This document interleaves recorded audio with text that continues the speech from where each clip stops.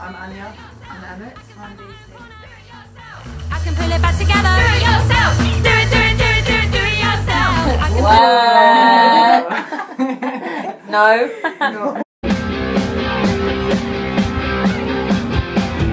That girl thinks she's the queen of the neighborhood. She's got the hottest vibe in town. That girl, she holds her head up so high. You think I wanna be a best friend? Rebel girl, rebel girl. I will tell you not to free yourself. Rebel girl, I think I wanna touch you, I Like people have said really nice things to us. In quite a few different music blogs, like The Girls Are, Louder Than War, Dazed and Confused. Dazed and Confused. Yeah, and we got our first piece of fan mail today. She'd read about us online and she was just like, hey. It was really nice. Yeah. We're in the middle of an interview. Sorry. No, but it's fine. This is Sarah.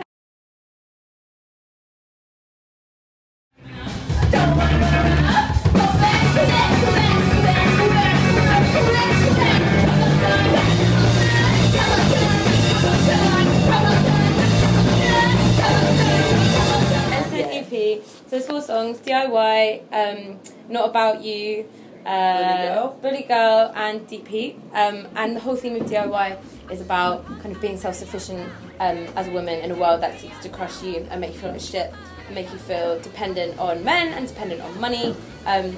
So it's anti-capitalism and anti-patriarchy and self-sufficiency and self-confidence and women's liberation all wrapped up in one, and so there's a combination of those themes within all of the songs. I can make the first move. Do it yourself. I can find my own corner. Do it yourself. I can pull it back together. Do it yourself. Do it, do it, do it, do it, do it yourself.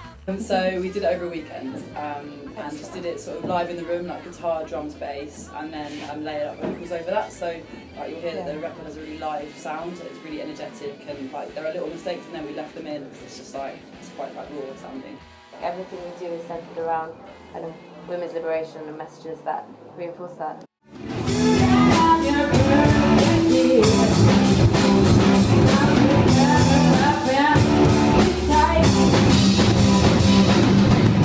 I'm hungry, I'm dirty, I'm losing my mind.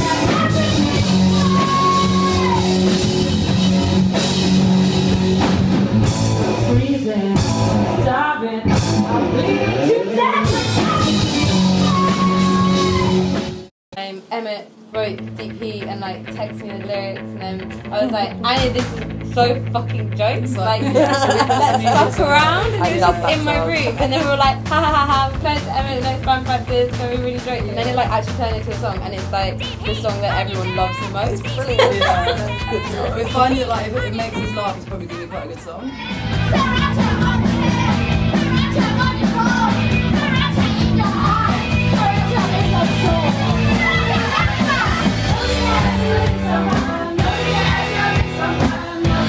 Anya, Emma and I were involved, well, I was still involved with feminist direct action groups, so kind of knew each other through that, shared politics and shared values, and then it also turns out that we also love playing music, and then we decided to do it together.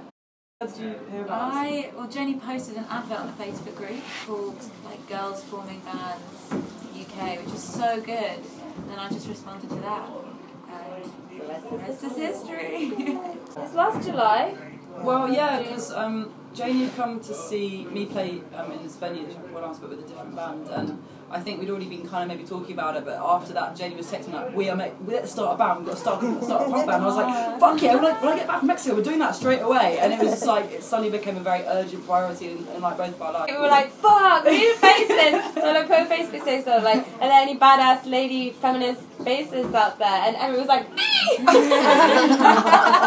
Perfect. Yeah. Yeah, I've been in bands when I was younger, and then I just kind of thought it wasn't really happening anymore, and then I saw this and I was like, well, what perfect way to get back into stuff. For different reasons.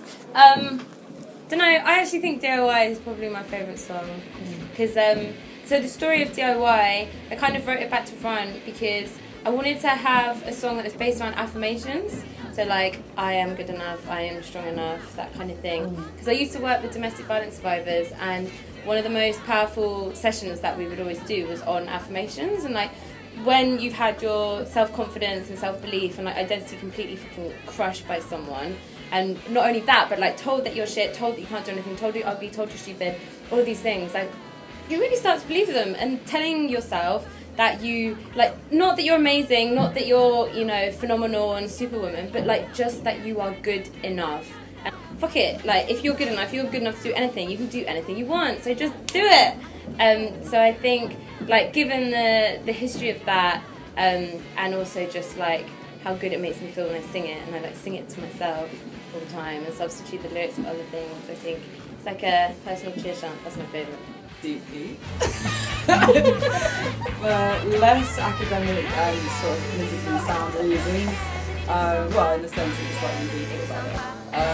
Because I just really like get a lot of joy out of playing it. It makes me laugh, it makes me piss myself laughing still. And I can't look at anyone else in the room when I'm playing it because I will break my concentration to the point of not being able to play guitar anymore. We don't make eye contact We during don't that look song. at each other because we want to die laughing when we do. We're like, what are we singing about? And it's so great. I love it. That's why. Yeah, anger is the most important energy there is on this earth. Like, you don't get anything done half as good if you're not angry about it. And I don't know, as a society, we don't really understand how to channel it or use it properly, so that's Especially why... women, right? Yeah, particularly women. Like, so that's why you end up with violence, that's why you end up with people beating the shit out of each other, but also, like, as women, that's why you end up hating your fucking self, because the world is so hostile and makes you so angry, makes you, like, frustrated and trapped, and there's no public outlet for that, so you end up turning in on yourself and just, like... Yeah, it's so unhealthy, and so anger, like, when channeled outwards and like when channeled at people and institutions and governments that are completely trying to fuck you over, is the most powerful thing.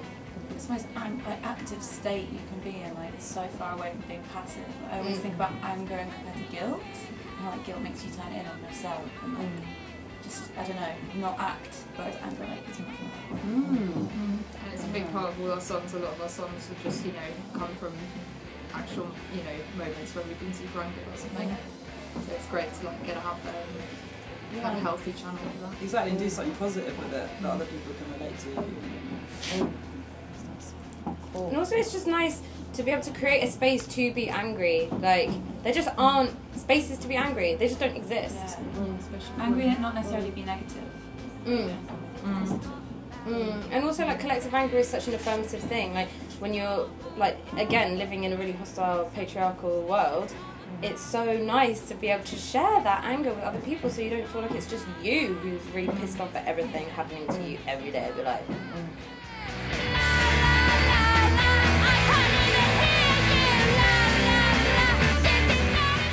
I think fucking won.